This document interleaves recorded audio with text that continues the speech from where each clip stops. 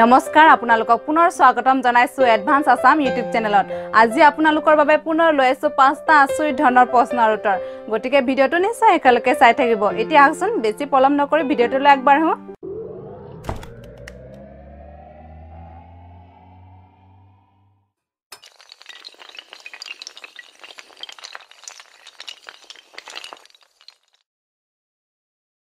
যোৱাবাৰৰ প্ৰশ্ন আছিল অসমৰ কোনজন স্বৰ্গদেউক লৰা ৰজা বুলি জনা যায় ইয়াৰ উত্তৰটো হৈছে ৰত্নধ্বংস সিংহ বা চুলিকফা 15 গৰাকী শুদ্ধ উত্তৰ দিতাসকলৰ নামবোৰ হ'ল এনে ধৰণৰ ইমলি ডেকা আমিন শেখ হৈতজিত কলিতা গৌতম পাঙ্গিং বলিউড মিউজিক লক্ষীনন্দন টায়ে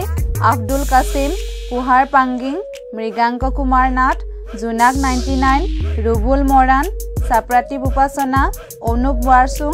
এনপি ৰিমিক্স আৰু ভূপালী শৰ্মা প্ৰশ্ন উত্তৰ হিতানত অংশগ্ৰহণ কৰাৰ বাবে ধন্যবাদ এতিয়া আহকচোন আজিৰ ভিডিওটো আৰম্ভ কৰো 1 নম্বৰ প্ৰশ্নটো হৈছে ভাৰতৰ কোন ঠাইক ডায়মণ্ড নগৰী বুলি কোৱা হয়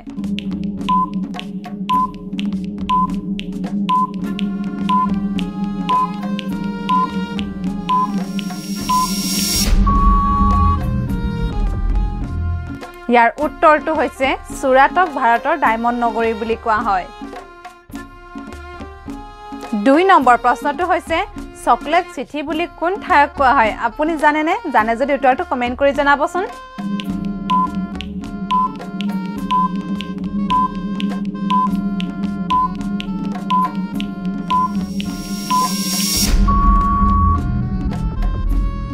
ইয়াৰ উত্তৰটো হৈছে ব্ৰিসবেনক চকলেট চিঠি বুলি কোৱা হয় 3 নম্বৰ প্ৰশ্নটো হৈছে এম্পায়াৰ চিঠি বুলি কোন ঠাইক কোৱা হয় আপোনাৰ সময় আৰম্ভ হৈছে সময়ৰ প্ৰয়োজন হলে ভিডিওটো ৰখাই ল'ব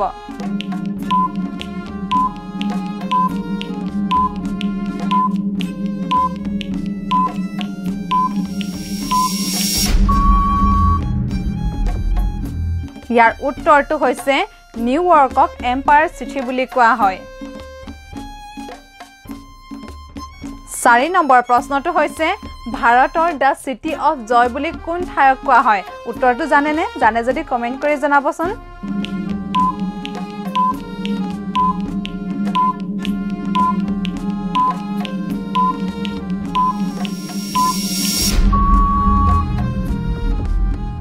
ইয়াৰ উত্তৰটো হৈছে ভাৰতৰ কলকাতাক দা সিটি অফ জয় বুলি কোৱা হয়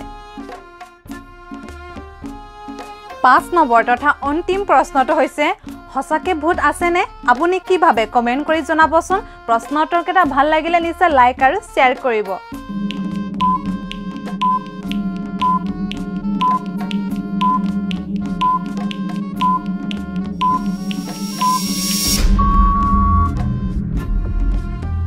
ইয়াৰ উত্তৰটো হৈছে বৈজ্ঞানিকসকলৰ তথ্য অনুসৰি এই পৃথিৱীত 10 জন মানুহৰ ভিতৰত 6 জন মানুহে ভূত আছে বুলি বিশ্বাস কৰে আৰু 10 জন মানুহৰ ভিতৰত 4 জন মানুহে ভূত দেখিছো বুলি দাবী কৰে ভূত থকাৰ কথা হনুমান চালিসাটো পোৱা যায় যত উল্লেখ কৰা আছে যে ভূত বিকাশ নিকট नहीं आवे মহাবীৰ জব নাম সুনাवे